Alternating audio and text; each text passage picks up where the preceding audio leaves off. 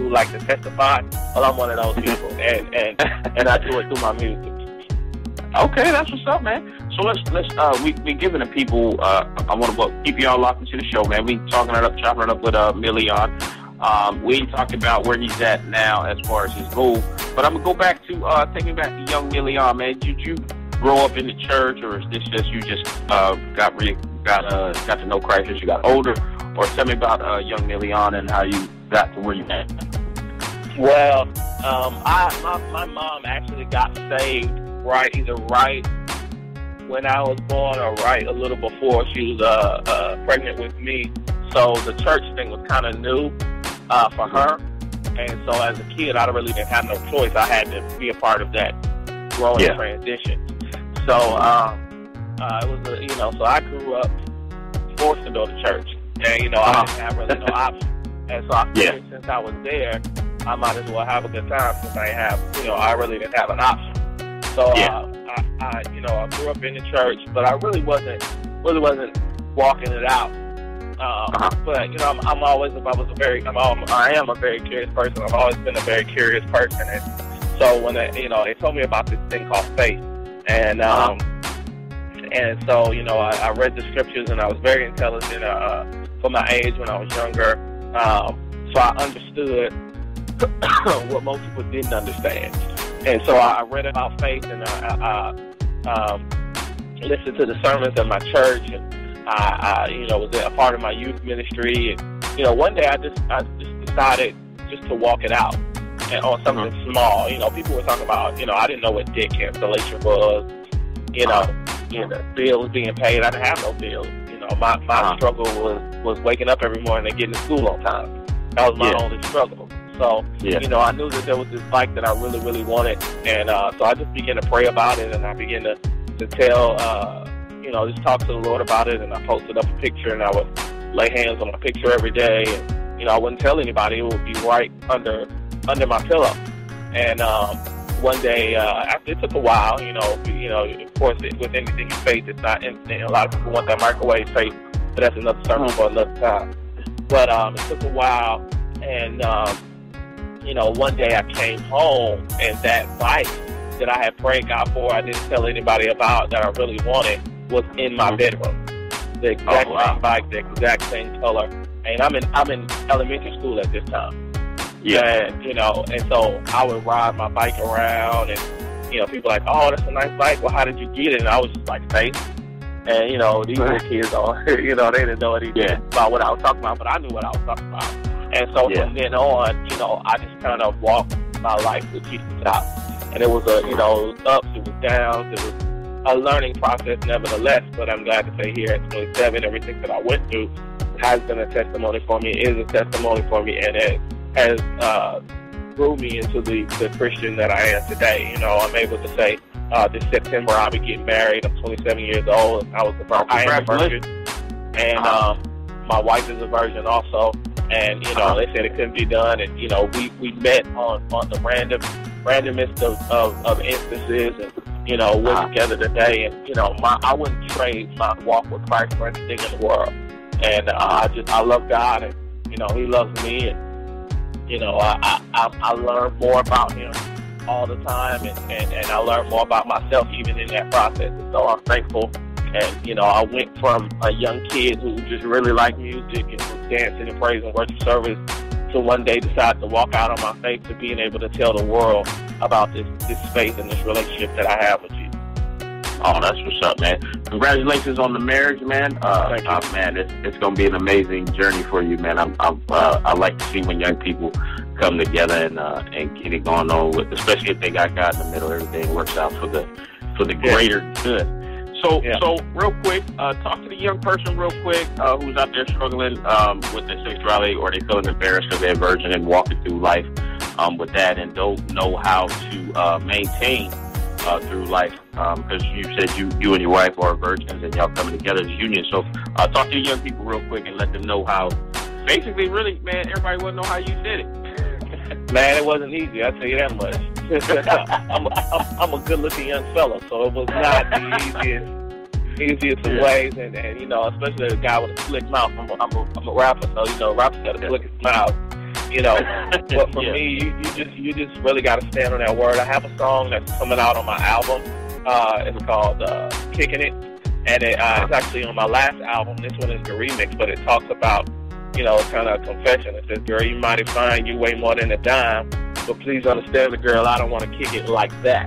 And so, you know, we have T-shirts and, you know, paraphernalia of all that stuff, but I really just kind of focused on the word, and I looked at the cost of what could happen and where my ministry was and what God's plan for me, and was that in line with God's plan for me. And as I said, it wasn't easy, but I had to realize that, you know, it's just at the end, it's just not worth it. It's not worth it. You know, God has a plan for me. He has a plan for what He wants for my life. And, you know, the Bible says that we are to present our bodies a living sacrifice, holy and acceptable unto Him, which is your reasonable service. You know, pretty much, I mean, we're supposed to do what the Word says to do. And it wouldn't be a sacrifice if it was easy. And, you know, we get caught up in the moment. As young people, we get caught up in that particular moment, and then we don't think about the consequences until after, until it's later. But if you just take 20 seconds and think about the outcome, you realize it's not what it's cracked up to be. You know, and it really isn't. And, you know, I just constantly had that on my mind. And, you know, I put myself in some really bad predicaments and some bad situations, but God's grace covered me throughout it. You know, I didn't have that, you know, David, I believe it was in the Bible, had that run spirit, that run, just run, flee. I didn't have that at all. I didn't have that at all. I had to freeze, stay right there, and try to walk yourself out or talk yourself out of the situation. So, you know, but the only thing that you can do, the only thing that you can depend on is the Word of God. And understand, and this is, you know, if I could tell you anything, I would tell you that self-effort will not make it happen. You yourself are not strong enough to make it happen. You have to wholly and completely depend on the grace of God for your life, and you have to depend on the power of God that's operating in your life. Because if you try to do it on willpower, you will fail every time. You'll fail every time. So depend on that grace. Depend on that love of God. Know how much God loves you. Realize all that He's done for you, and take that 30 seconds and just think about it. And I promise you, every time you'll be like, you know what, we can kick it, but I don't want to kick it like that. All right, good, man. We sitting there in the red hour. Got Milliyion on the line, man. We chopping it up, man. So I was shocked to know, you know, I'm thinking when I'm setting up this interview with Milliyion that I'm talking to a guy down in Atlanta. Come to find out he's in California. So what prompted the move, man? Why you in California now? Man, it was God, man. It was all God. I met a young lady on a boat who's now my fiance. She is her dad is the assistant pastor of a church out here. And it was just pretty much God. I kept having to come out here for events and shows. And it was prophesied to me when she was my girlfriend that I would be moving out here. And I never wanted to leave Atlanta. It was never in my cards, never something I wanted to do. But God had a bigger plan for me. And I'm glad that I did make that move. My ministry increased, you know, over 200-300% since I made that transition. And, you know, and God has just been blowing it up since then. And that's kind of the story. And here I am, set up shop. Millyion Culture, the West Coast location. Okay. So let me ask you this, because I'm from Cali, so I'm gonna do this. What's the difference from California church from Atlanta church? From the churches that I've been to, because I have a home church here, which is New Life Christian Center, and then, you know, traveling a lot.